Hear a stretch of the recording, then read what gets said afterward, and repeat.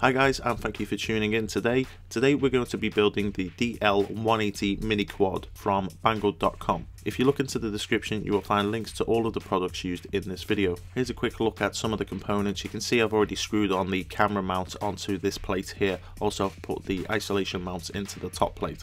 I'm going to be using a power distribution board with a 12 volt and 5 volt out. The flight controller we're using is a HPIGUY. Here's a quick look at the bottom plate. As you can see, I've already installed the 6 standoffs and 4 of the nylon mounts for the flight controller. So let's get straight into the build. As you can see, I've got the power distribution board here. First thing we need to do is add some solder onto the gold contacts and add our battery cable. You can go ahead and start covering all of the gold contacts with solder. I always make sure that I put plenty on there. And when you're doing this, just be careful that you don't touch any of the chips that are already on the board. Once you've done that, you can then solder in your battery cable and connector. It's worth soldering them in on an angle so that they don't cover up the holes. Now that that's done, I'm going to add a cable to the 5 volt out. The 5 volt out is going to go to our flight controller and actually power the flight controller. The wire that I'm using is just a simple servo cable. This will be simply soldered onto the 5 volt out, and then later on we will plug the servo end into one of the empty ESC ports. Now we're going to add a cable into the 12 volt out. We're going to use the cable provided with the Amway video transmitter. I'm just going to cut through it here, and then we will solder this straight into that 12 volt out. You can see that I'm stripping the cable back just to reveal the black and red. The black will go to the negative and red to positive, obviously. So when I add power to this later, the 5 volt will do the flight controller and the 12 volt will do the video transmitter, which in turn will power the 5 volt camera. This will give us a nice clean FPV signal without any need for extra filtering.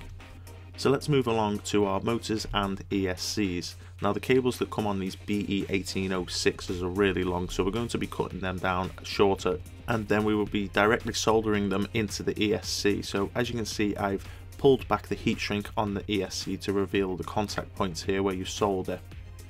So if you desolder that, it should look like this, and then you'll be able to cut the cables on your motors and solder them directly onto those points, as you can see here. Now when you're actually doing this, it's worth soldering 2 motors in with all the wires going directly in from left to right, and then 2 motors with 2 of the wires crossed over, as you see here. This will give you your clockwise and counterclockwise motors. You can see that I've used a little bit of heat shrink here just to cover over those contacts. It makes it look a little bit more neater, and it should help prevent any shortages from any splashes of water. Here you can see I'm just lining up the motor and ESC just to check that the cables are going to be long enough to go to the power distribution board. Here's a good example of what I was just talking about using clockwise and counterclockwise. 2 of the motors have the wires going straight in and 2 have the wires crossed over.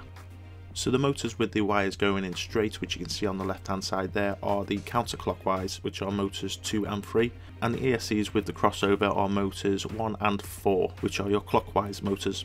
We can now go ahead and solder these straight into the power distribution board. Put the clockwise on your front left and your back right, and your counterclockwise on your front right and back left. Add the red ESC cable to the plus and the black ESC cable to the negative. Here you can see all of our ESC cables now connected to the power distribution board. You can go ahead and now attach the power distribution board, ESCs and motors into the frame.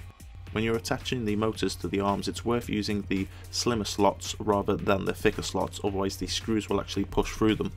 So let's have a quick overview. Here we have our power cable, which will go to our video transmitter and is 12 volts, and here we have our 5 volt out, which will go to our flight controller in the ESC port. So let's move on to our flight controller, which is the HPIGUY. We're actually going to mount this sideways so that the USB sticks out the side. This makes it easier for firmware updates and PID adjustments. All we have to do is tell the flight controller in clean flight that it has been turned by 90 degrees.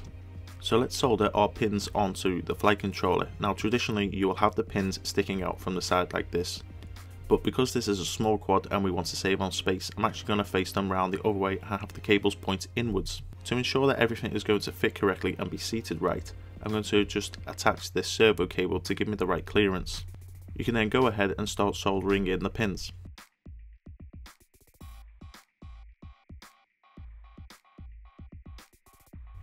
As you can see, because we had a servo cable in, we know that this is now seated correctly, and we can pull the servo cable in and out. This is where our ESCs are going to go. We can now go ahead and start soldering in the pins that are going to be used to go to our receiver. If you're following these steps, your flight controller should now look like this. As an optional extra, I'm actually going to add a buzzer onto mine. This will give me a buzzing noise to let me know that I've armed the machine. Also, if I lose the machine, I can activate the buzzer, which will help me find it. These buzzers are extremely cheap but very effective. Again, I'll put a link in the description. So here I'm actually connecting the breakout cable to the ports on the front, or what is now the front, and then these individual cables can go off to your receiver. Now you may not need to use this if you're using CPPM. You can set this up using just one single servo cable. You can go ahead and actually screw down the flight controller now using the nylon screws that came in the kit. Then we can use our 5V out cable, which we soldered onto the power distribution board earlier, and plug that into the last ESC port. To ensure this is going to work correctly, make sure that you get the polarity correct. Now when we power up the quad, the power distribution board will give a nice clean 5V out to the flight controller and your receiver. You can actually now start plugging in all of the ESC, so starting with ESC number 1, which is the back right, to ESC number 2, which is the front right, ESC number 3, which is the back left, and ESC 4 on the front left. And once that's done, you can tidy things up a little using some zip ties. You can now connect your receiver to the breakout cable. As I mentioned earlier, if you're going to be using CPPM, you can just use one servo cable and go straight across the first 1, 2, 3 pins. If you're going to be using PWM like I am here, then you can start with the first pin here and plug that into your number 1 on the receiver. Then your number 2 will go to 2, 3 to 3, 4 to 4, and so on. So this may vary depending on what receiver you're using. This receiver is a little bit big for this kind of quad, so I've took the plastic casing off and put some tape around it. Here you can see that I'm just checking that everything's going to fit inside, and we still have our cable coming out to go to our video transmitter. So moving on to the FPV side of things, you can see I've got the wide angle miniature camera here, and the lens is actually too small to fit inside the camera holder, so I've used a bit of double-sided tape just to thicken it up slightly, and I can now squeeze this inside the camera holder. Here's our AOM 200 milliwatts. As you can see, we can take 6 to 28 volts into this, but we're actually going to be using the 12V out, which we soldered in earlier. But first of all, we need to connect our cable to go from the camera to the video transmitter. This is really easy to do, and it will give us 5 volts to power the camera, as well as our video and ground.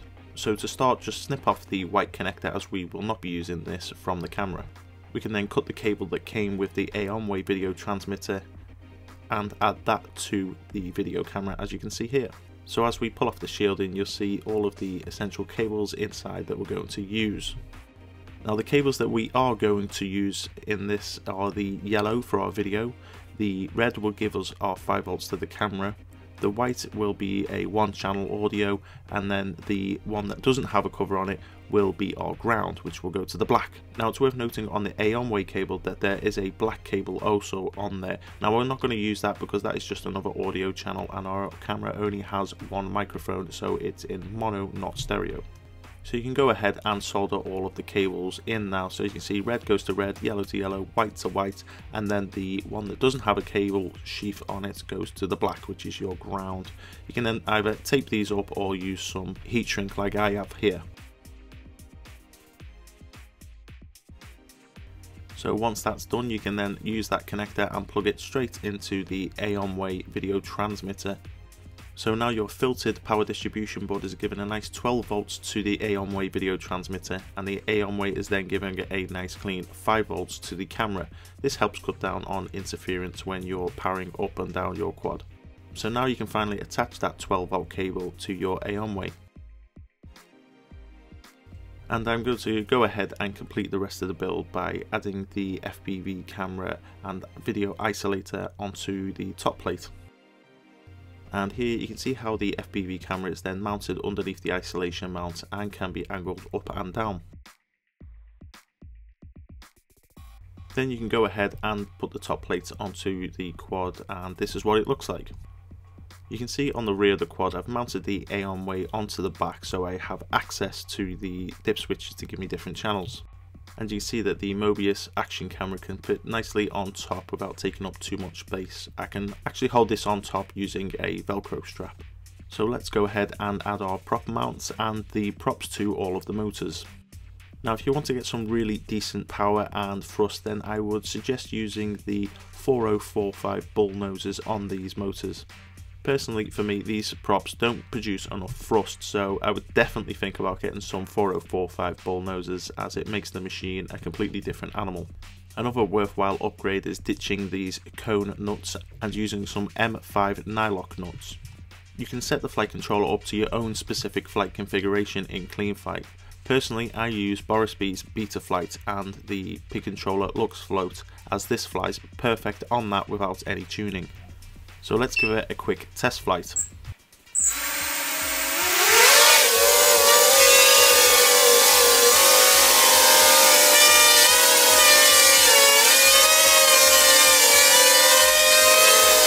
So everything appears to be working fine, including the buzzer which I installed.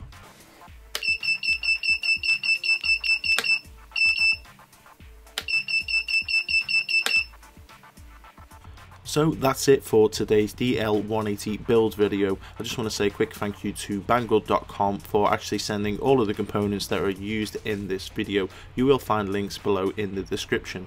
So stay tuned for a follow-up video when we take this DL180 out and put it through its paces. So thanks for watching guys, I'll see you next time.